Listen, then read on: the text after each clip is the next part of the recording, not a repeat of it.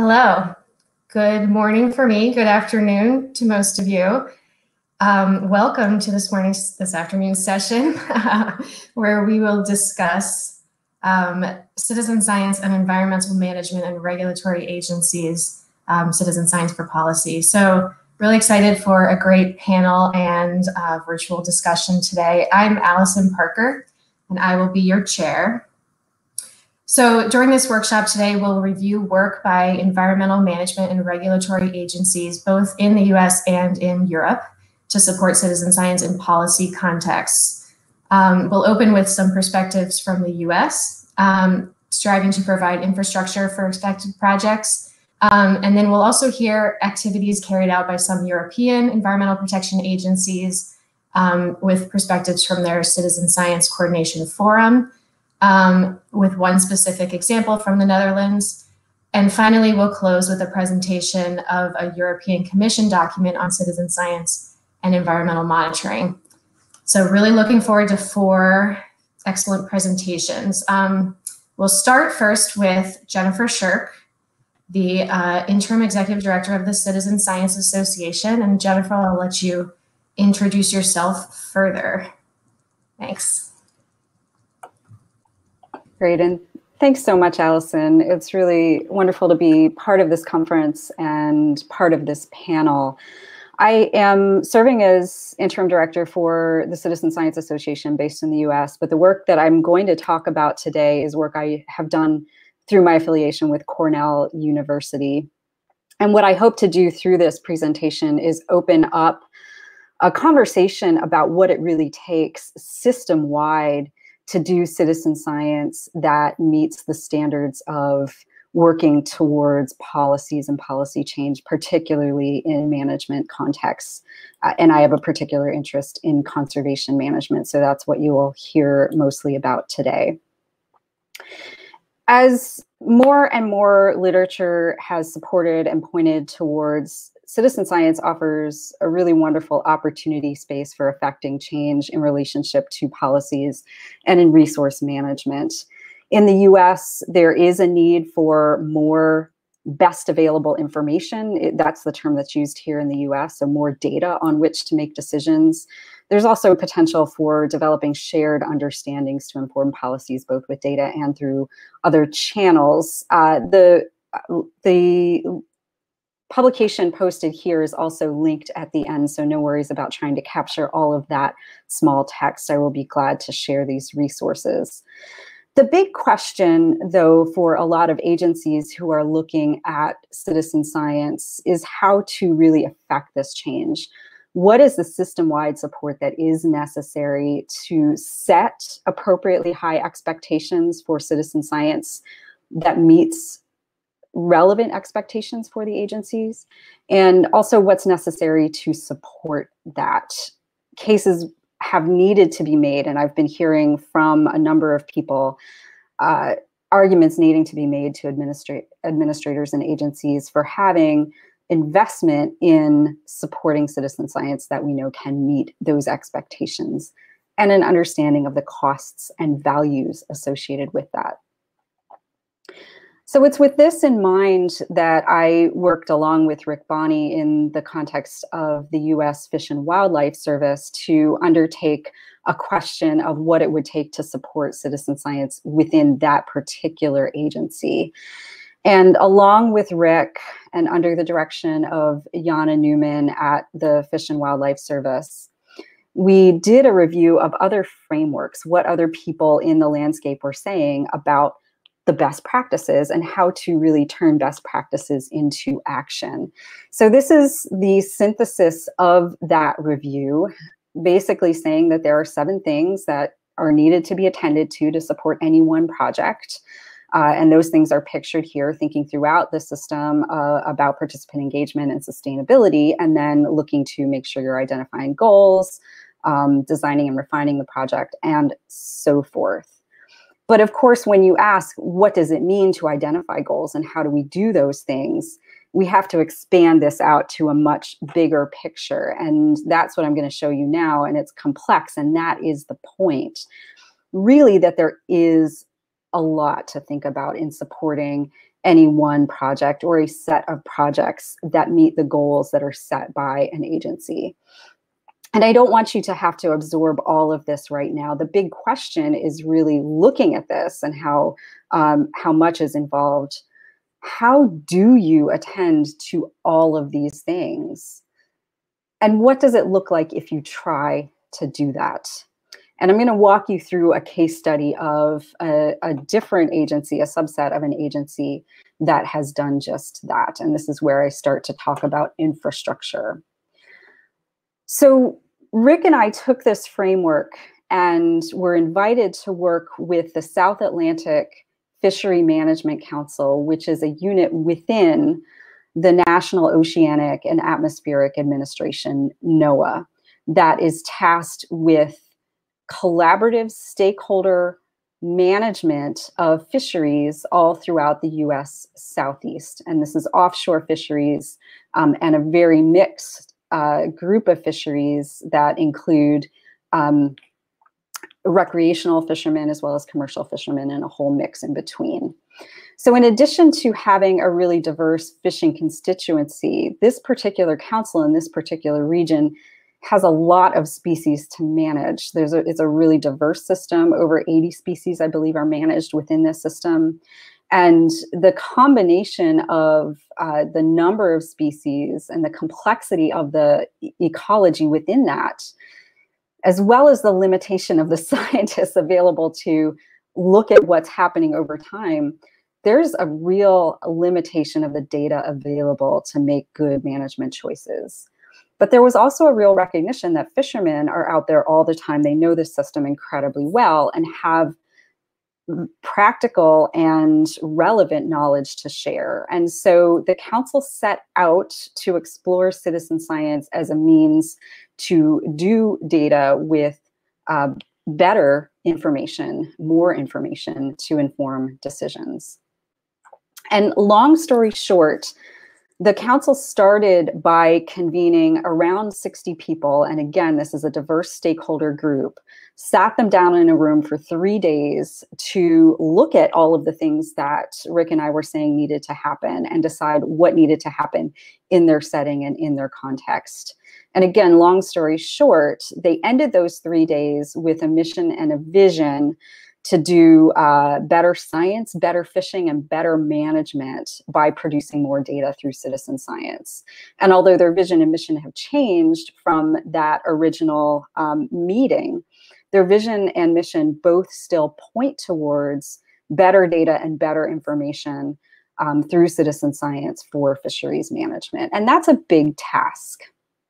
What they set out to do right out of the gate was determined that they were not going to start a project. They were not going to undertake an individual citizen science effort to collect data because they wanted to be sure, with everyone invested in this prospect, that they were prepared for an initial project that was set up to succeed. There was a lot of trust being developed throughout this process. Relationships being built, and a lot of weight hanging on fishermen investing their efforts in the prospect of collecting data that would actually be used. And instead of starting a project, what they did set out to do was start a program. And this is an effort to build the scaffolding and the structures and the rules of engagement to make sure that the data produced would be done with rigor in the development of the projects and the data that subsequently would result. And the fisheries management process does have very strict requirements of the types of data that can be used in the decision-making process. So it was incredibly important that everybody's efforts were focused on rigorous data as a result. I do want to point out that the rigor was not just in regards to the data, but to the entire process of developing a project. And I want to get into a little bit of those details here. But first, I want to paint a picture of how they approached a program, because just like the fisheries management that they do, the council set up a multi-stakeholder team to tackle the development of this project. And although there's a lot of complexity to the diagram, I want to draw your attention just to the volunteer action teams that were defined to move this effort forward. And these were 5 teams focused on everything from data management to working with volunteers and communicating about projects, to financing the efforts that would result, really looking to the long term and to the sustainability of these collaborations over time. At this point, I'm going to point out the work that each of these teams did towards those categories that Rijck and I had defined as important for appropriately supporting citizen science projects. And again, here is that grid, and there's a lot to talk about there, but the point that I want you to take away is that the work of each of those volunteer teams, and they're color-coded here, accounted for all of these categories. And this was informed by Rijck and myself, but it wasn't prescriptive. So essentially, each of these teams self-identified to do work that accounted for all of these areas that are necessary to support citizen science. The open circles show that they talked about that area as important. The closed circles indicates that they developed products that specifically support that area of work. And I'm going to tell you what that actually looks like.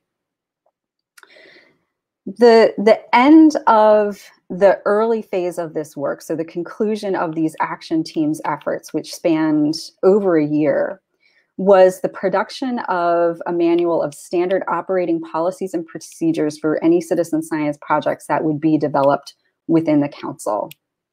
And this procedures manual includes tools that can be used by the program as a whole and by individual projects to ensure that critical areas are attended to. And this includes things like a process for prioritizing the projects and the research areas that get suggested and pursued.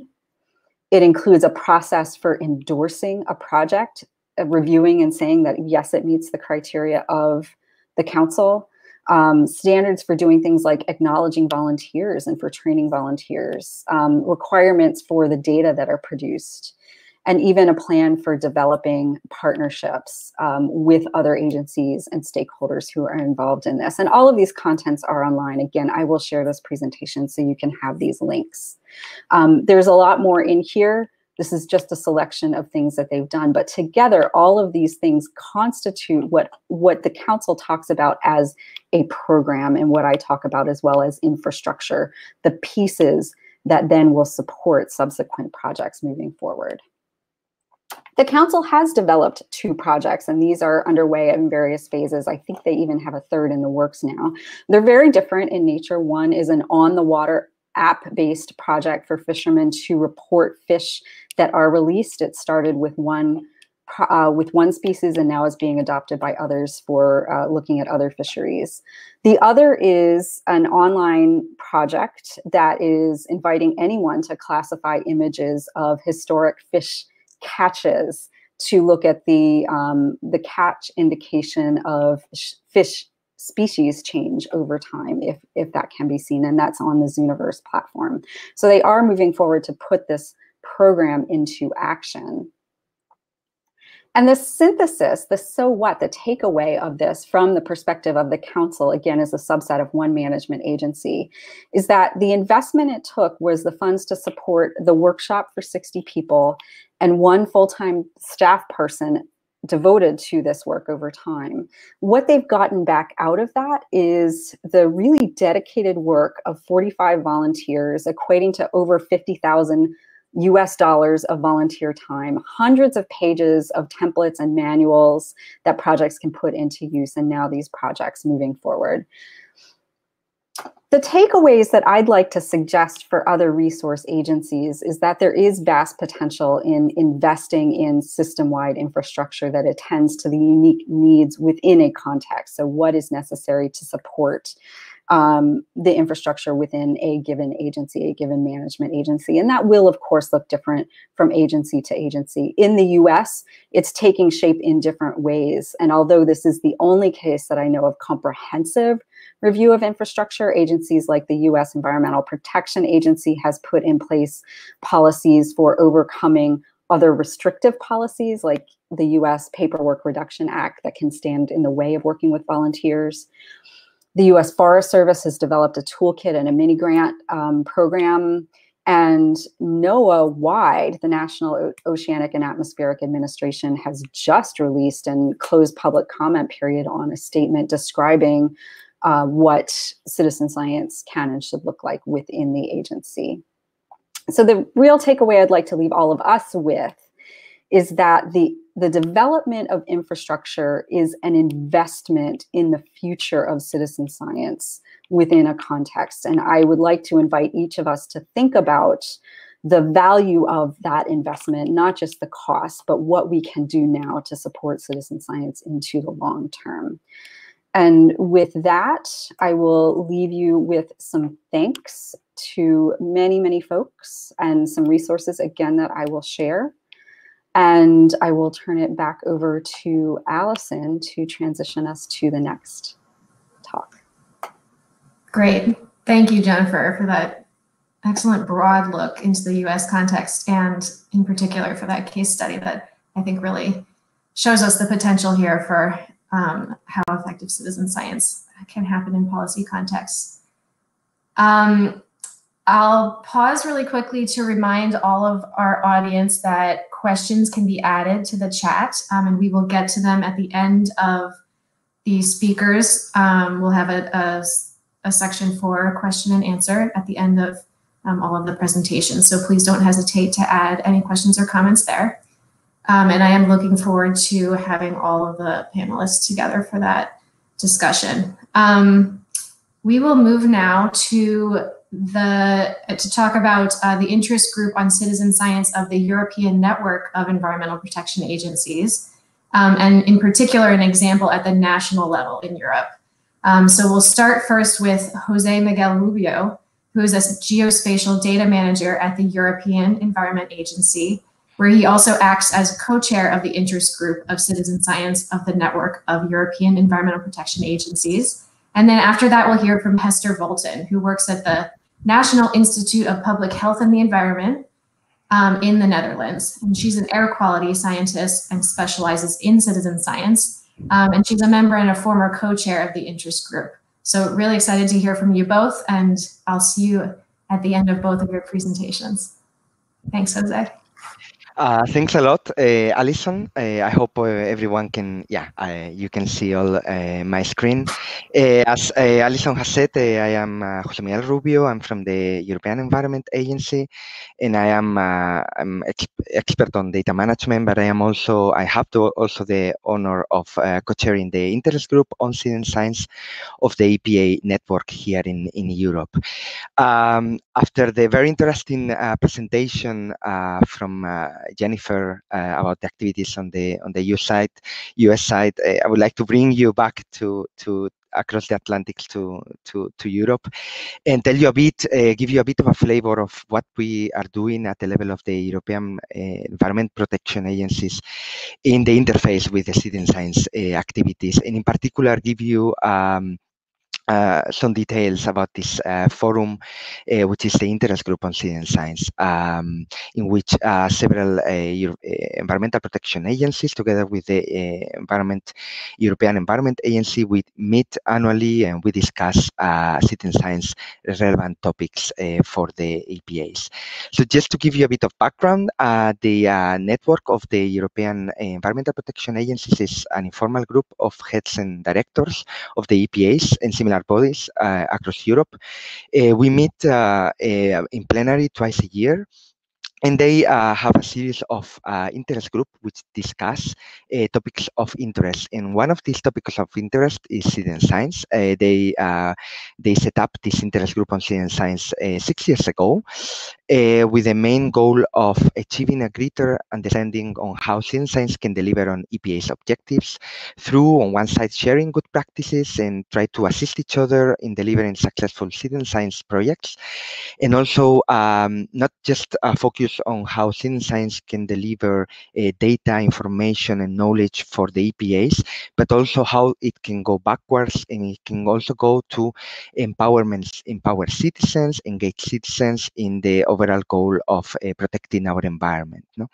As I said before, the interest group includes a series of a number of EPAs across Europe, total 14.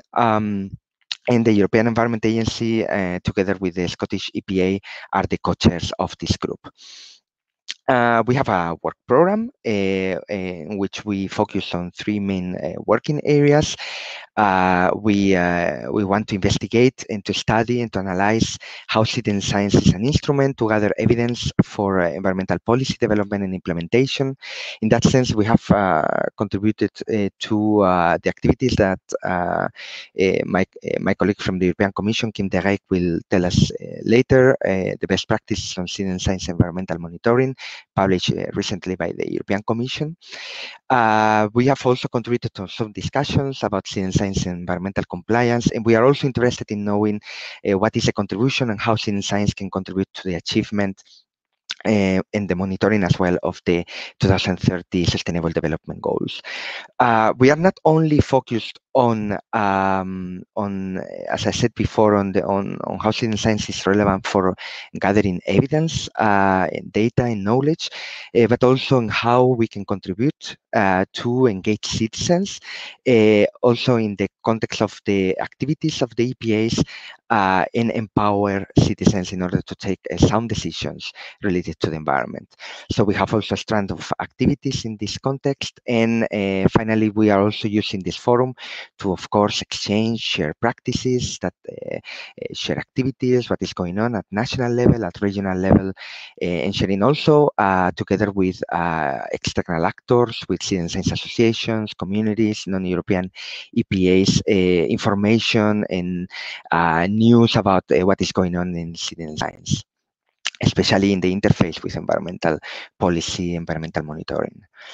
Well, I didn't say at the beginning, but I think it's clear for many of you, and also Jennifer made a very interesting presentation on this topic. Many governmental agencies, in this context, environmental protection agencies, are involved since decades in a number of citizen science networks, citizen science activities, both on the side of coordinating them, but in many cases facilitating them. And this is the case for many of the members of our interest group. We have the case of in the UK, which are following the activity of the rainfall observers. We have also some activities in the context of waste disposal. We have our Finnish colleagues, which Lake and Sea Wiki, about monitoring of the freshwater, the lake environment. We have also, and we will hear after my presentation, the example of the Dutch National Institute on Public Health and Environment and their activities in the context of air quality. We have also other activities in the domain of biodiversity and so on. We have, with all this background and with all the experience that we have in this context, reflected on. This is basically one of the main topics for discussion in the group. What is actually the role of citizen science in the EPA, in the EPA's work? How EPAs can benefit from citizen science, but also how can EPAs benefit or contribute to citizen science activities? No.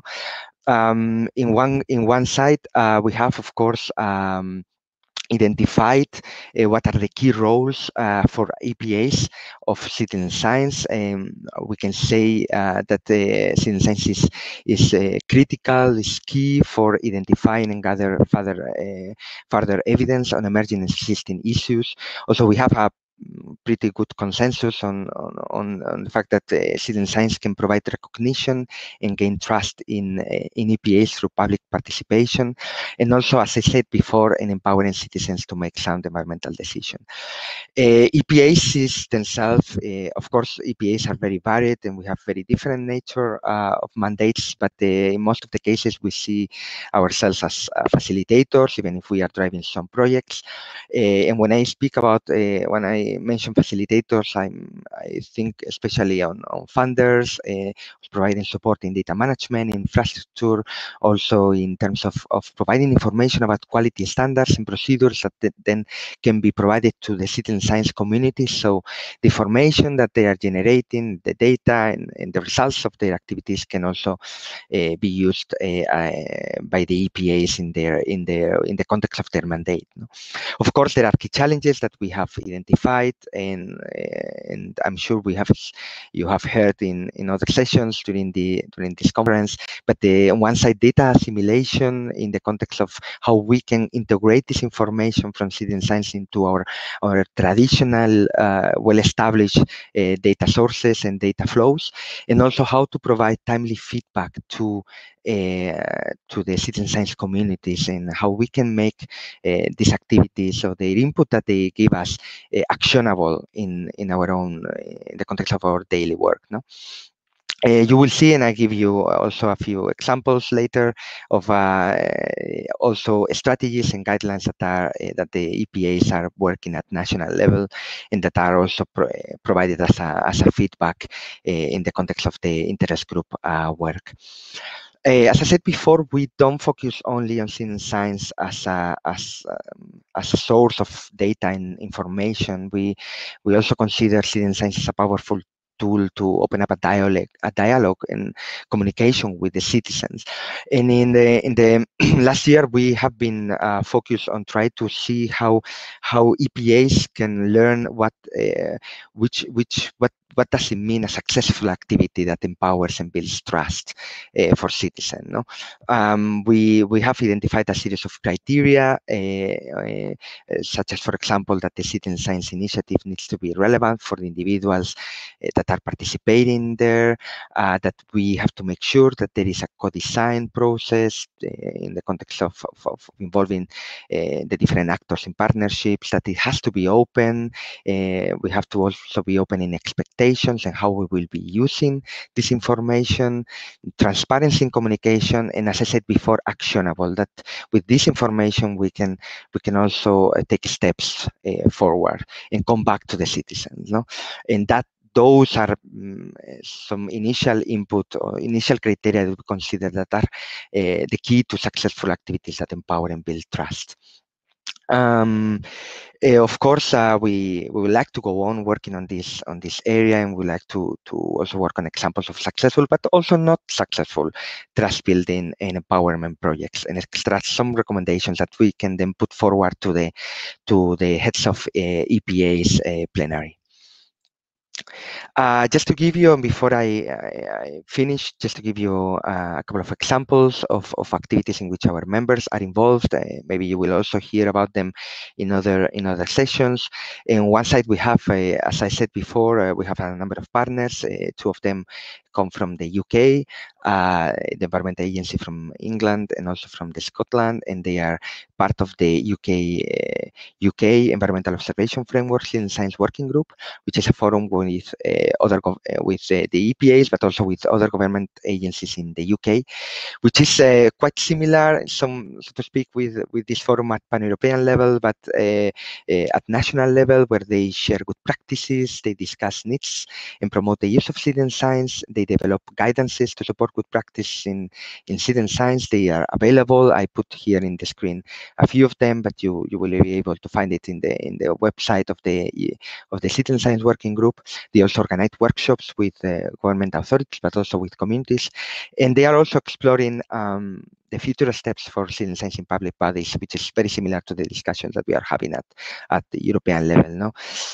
Around especially how to better integrate with existing monitoring, how to also support the data provision and use and providing evidence to local decision making. They are also actually working on a very interesting paper on the impact of COVID-19 on citizen science and recommendations forward. In the last slide, I would like to share about other activity, this time more on a pan-European level, in which my institution is involved and is coordinating since 2014. This Marine Litter Watch is focused on marine litter.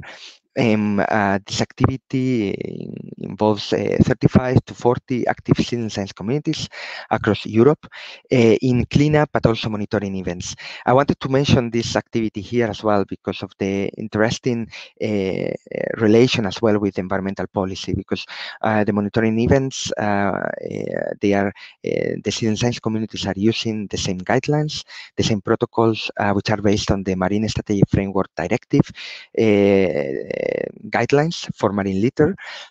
So they are using the same common protocols. They are also using the mobile app in a central database and viewer that are provided by the EA. And they have, the last 6 years, organized more than 3,000 events and 2 million of items have been collected. You can find all this information in the website of the Marine Litter Watch, in the EA website. And what is also very important is that the analysis of this data is actually demonstrating how the value of this information and this data collected by citizens for the implementation of existing policies at pan-European level, like the Marine Framework Directive and also the strategic use of plastics in the definition of future strategic actions.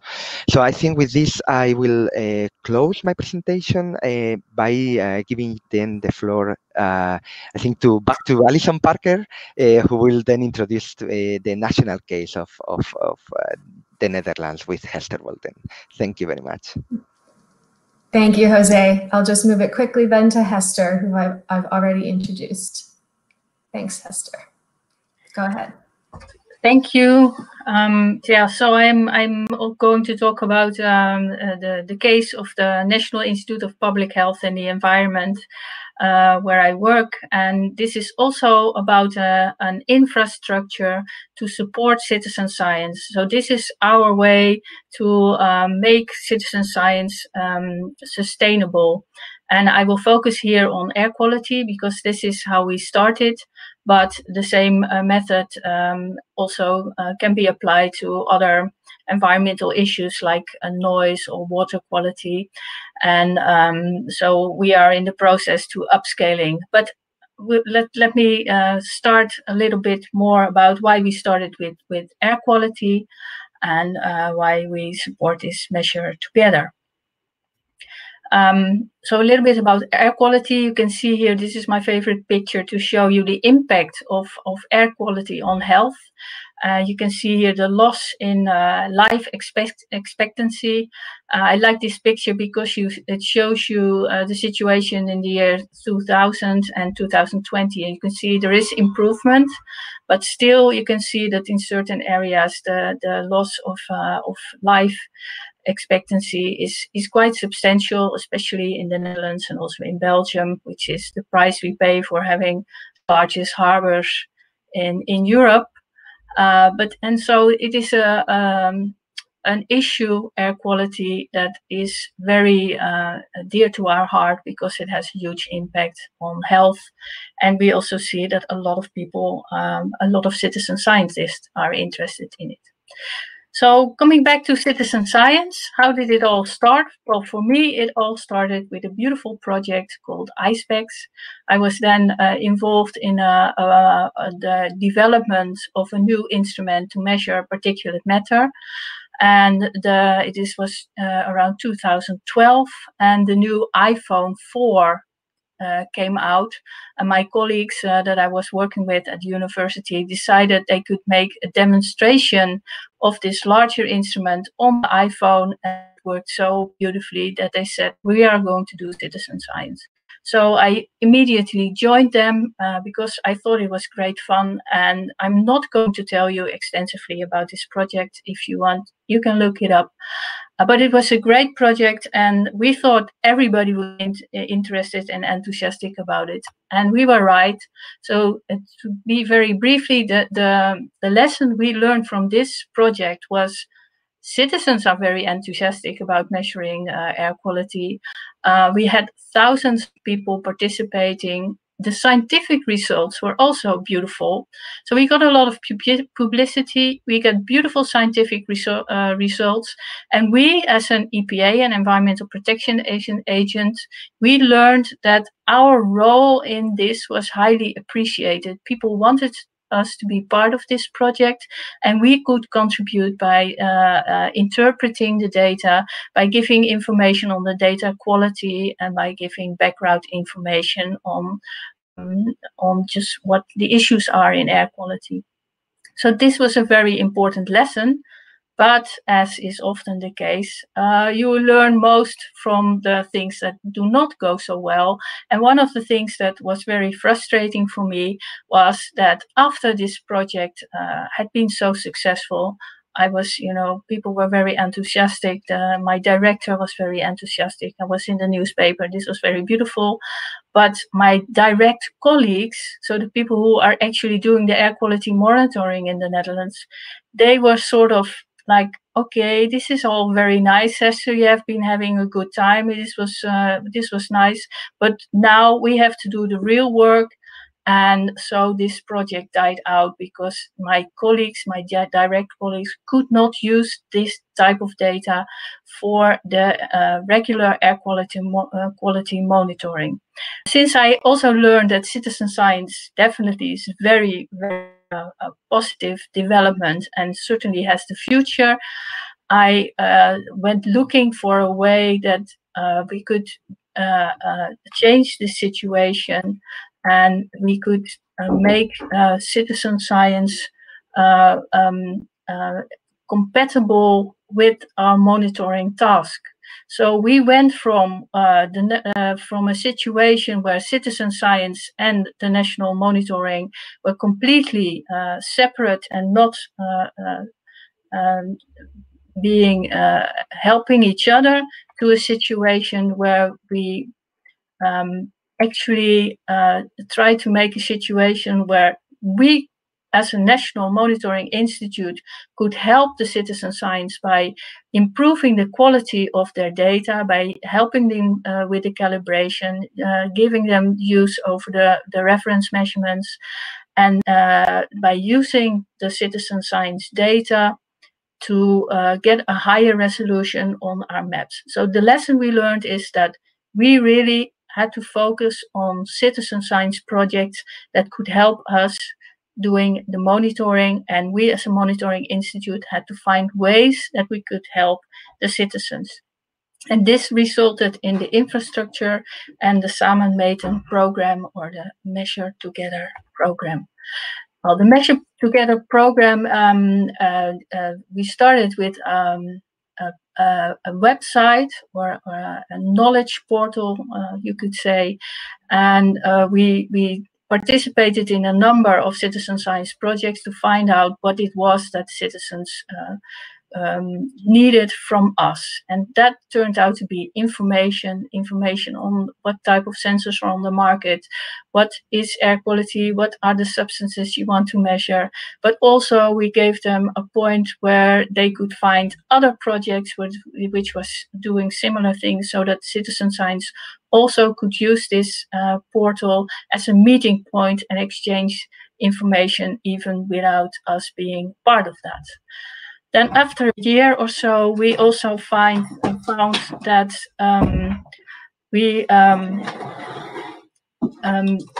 that the people were really very keen of sharing data with us. So we built a data portal, and on this portal, the people can upload their data, compare it with the data of the neighbors, but also with official reference data. And this turned out to be really fulfilling a need of the people. And this is how the portal looks now. We have several hundred sensors contributing to the map of the Netherlands. You can click on the points, and then you can see the underlying data. And on the right, you can see the map which we make using this data, and where you can see that the model calculations have more detailed structure because of the sensor data. So this is really a situation where both the citizens and the EPA win from the situation. So to show you briefly what kind of sensor data we are collecting on this data portal, I will show you a couple of citizen science projects that use the infrastructure we are offering through the Samen Meten data portal. And the first one I would like to mention is the sensor.community, also known as Luftdaten project, because it is a project with in fact, a worldwide impact. So most of this originated in Germany, so that is where most of the sensors are located. But there are also lots of sensors located in other countries, such as the Netherlands or Belgium or Romania. And the sensors are relatively simple and cheap to assemble. And this is really something that I feel a lot of EPAs all over the world could tap into. Because if you can make use of this kind of data and acknowledge them and work with them, we can provide something for them. We can provide correction to the data to correct for relative humidity problems. So this is really something we can work together, and this has a huge potential also outside the Netherlands. But in the Netherlands, we also have some very nice projects. I'd like to show you this one. This is around a steel factory where around 150 sensors located. These are all particular. Yeah, do I have to stop? I'm so sorry to interrupt. So maybe take a few, like another minute, and then we'll need to move on to the next presentation. Okay, I'm almost finished. What I would like to show you here is a tool we've made to help the people to analyze the data themselves. So this is really the next step that people we are encouraging people to really do the data analysis also themselves, so that they're not just a place where you can hang a sensor, but they can really work with this data. And then there's also some bikes with sensors on it, so I won't go into that for brevity. And then if you want to go and see what we are doing, please visit the website. And that's where I will stop. Thank you. Excellent. Thank you so much, Hester, for that deep and broad look into some really impressive work with air quality. I think that's really interesting, especially how it integrates with some of the EPA work, especially with reference grade data. Thank you. And Jose, I really appreciated hearing about the interest group for EPAs. That seems like a really effective and interesting group. And I'm glad we get to benefit from some of the lessons you've all learned. For our final presentation in the panel, we will now move to Kim de Rijck, who's a bioengineer working at the Environmental Knowledge Team of the European Commission. So Kim and her colleagues recently published the best practices in citizen science for environmental monitoring, and she'll talk about that now. Go ahead, Kim. Okay, thank you very much. I'll make a bit of speed so that we can finish in time. So yes, indeed, I work for the DG Environment in the European Commission, and as some of you may have heard already of a document, a draft guidelines for citizen science, on citizen science for environmental monitoring. And that was actually the working title of this document, which has now been published in the middle of the summer, as you can see. And so the final title is Best Practices in Citizen Science for Environmental Monitoring. And as José already mentioned, this has been a collaboration with the European Environment Agency and also other departments in the Commission, in particular research and the Joint Research Center. And so we have bundled all our expertise on citizen science to come up with this, and also involved stakeholders, as I will explain. So what is the idea behind it is that citizen science is very important and useful for environmental policy, and in particular for the different steps in the policy making. And as many examples have already shown, and José has mentioned marine litter watch, and actually we just heard also about the salmon methane air quality. Many examples have already shown that citizen science contributes to environmental policy in concrete cases, and it can be in the step of problem definition. For instance, Marine Litter Watch helped to identify what are the main items of plastic litter found on beaches, and from this, the policy against single-use plastics was developed. But also in further stages of policy implementation and evaluation, but of course also awareness raising.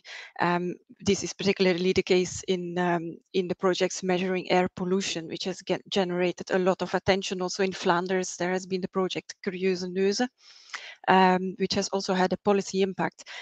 There are also many projects in the area of biodiversity monitoring, for instance, on birds, on butterflies, and on invasive alien species that directly feed into official indicators on biodiversity that contribute to monitoring and that give feedback also on policy implementation.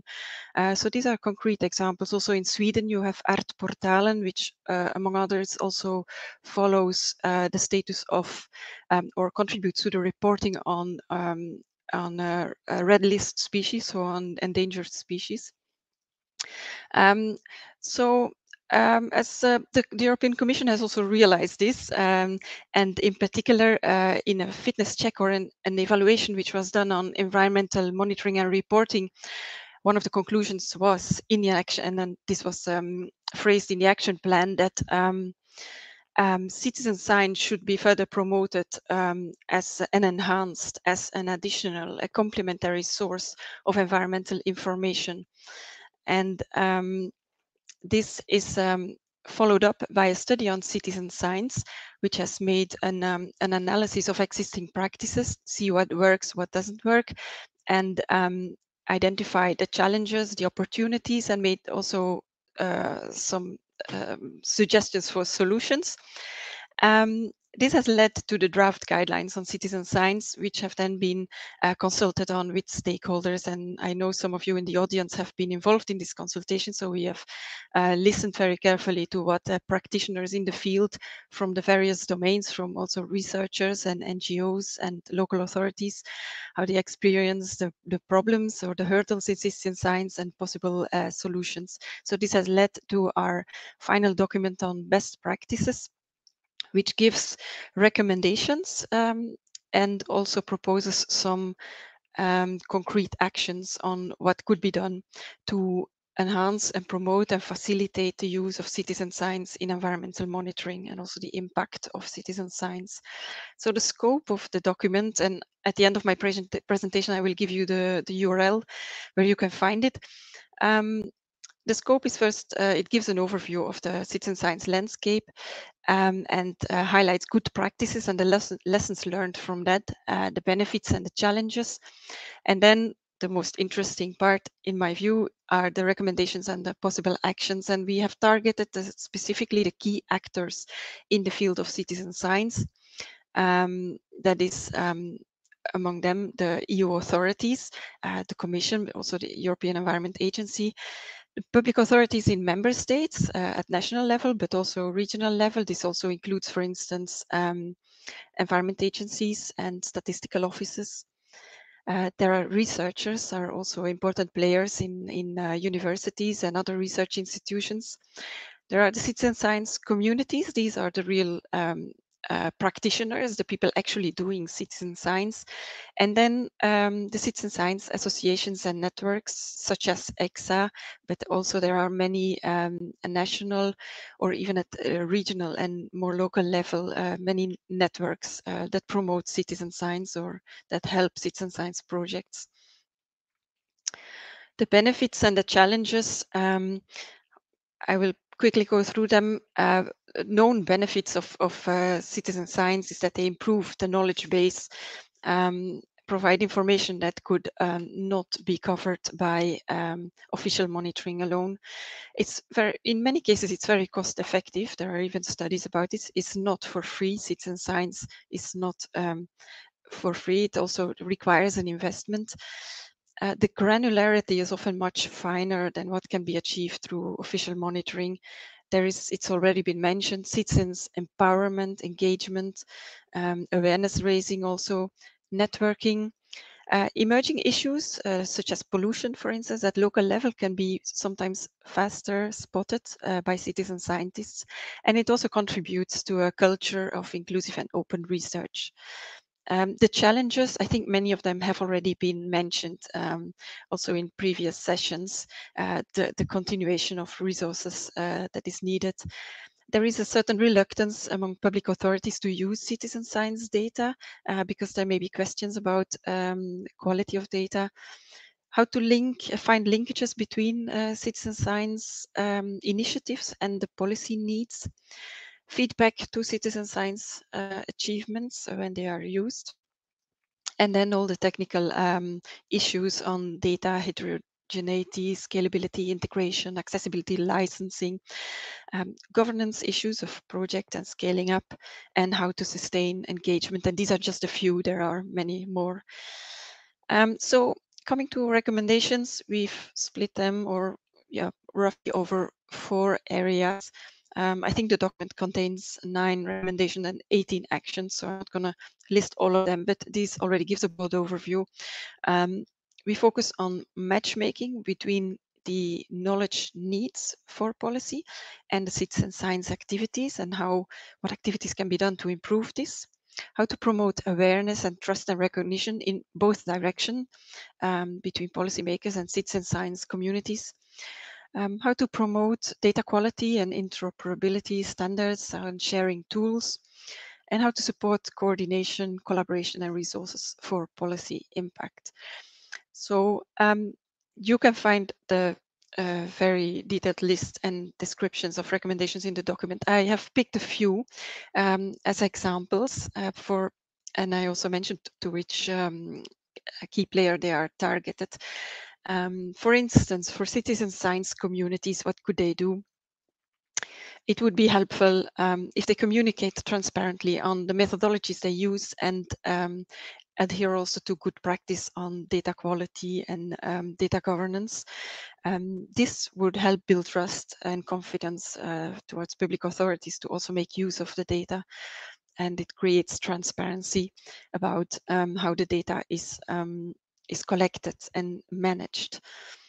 For citizen science associations, and to a certain extent this is already happening, it would be helpful that there is an online knowledge base on citizen science activities across Europe, and also on tools and resources that can be shared online. A lot of material is being produced by citizen science projects and by networks, and a lot of synergies can be created, a lot of overlap can be prevented, a lot of duplication of effort can be prevented if all of this is shared on an open basis. And I know that networks are already working to do that. So we definitely encourage that. And also to promote the coordination of citizen science activities, initiatives at different levels. This does not mean to put a central level of coordination, but rather, again, to look for synergies, scaling up collaboration in opportunities. So that is what citizen science associations can contribute to. For the authorities, there are also things to do, both at the EU level and in member states and regional level. And for instance, to support initiatives specifically in the priority areas of the European Green Deal, which you probably have heard of, which is the big environmental priority of the European Commission, von der Leyen Commission. And it covers areas such as pollution, biodiversity, climate change, circular economy, and sustainable food and agriculture. And there are significant knowledge gaps still to further develop policy, for instance, on biodiversity, on pollinators.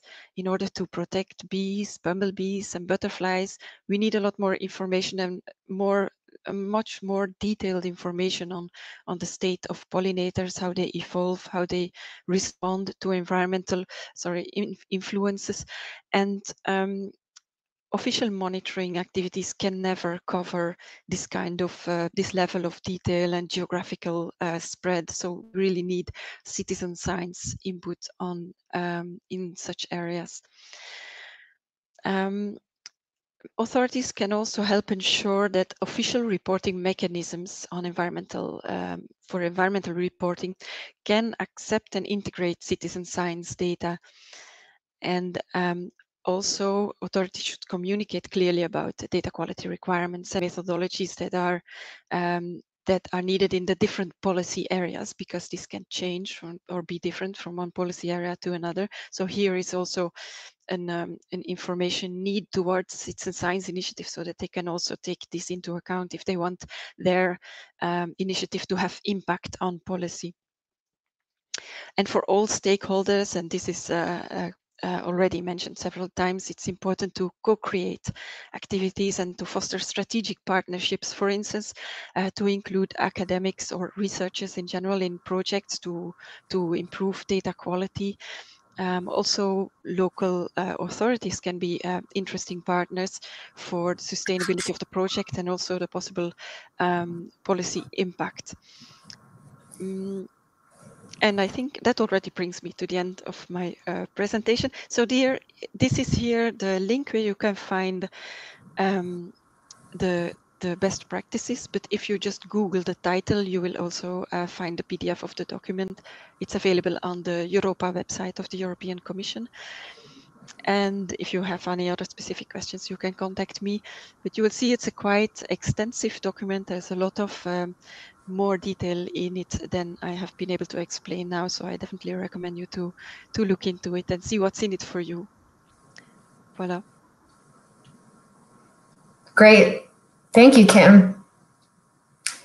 All right. Well, we have only about 5 minutes left, and we have lots of really great questions in the chat. I think I'll sort of introduce one or two and hear a few words from some of the panelists. And I think I'll go ahead and suggest that if anyone wants to continue this conversation, that we head over to the Zoom social channel and see if we can maybe talk about this a little more for anyone who is available.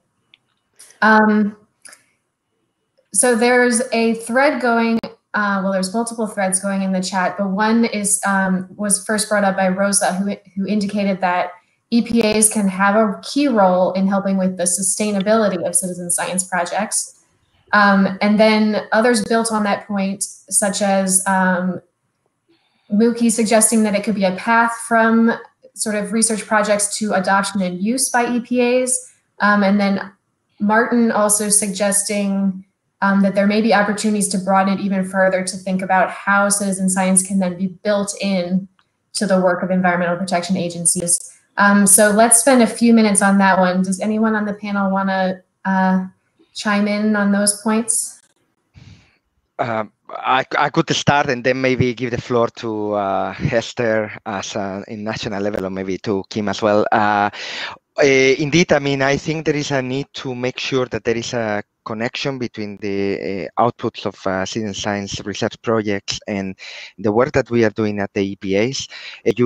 I mean, we have to understand that most of the work that we do at the EPAs is at an operational level. Of course, we also have some departments focused on innovation. What is very important is to make sure that all these activities that are going out there, that we really know that they are happening, and that's why this is one of the main recommendations that is included in the best practices that Kim included, to make sure that we have an overview of what is going on out there, the different activities, access the data, to be able to analyze the information, to also to see how this fits as well in the EPA's mandate. Maybe if any other wants to comment as well. Well, should I comment something? I think there has been a very rapid development for the last couple of years of on the development of the sensors. They've really improved quite a lot. So I think you cannot really blame EPAs for not using sensor data, but I think that very soon they will see that it is for their own profit to start using it, and then it will depend on each country on how to implement that. By giving some nice examples and by sharing different ways to do that, we hope that eventually different countries can pick it up themselves. Of course, it would help also if it, on a European level, this would be made more attractive.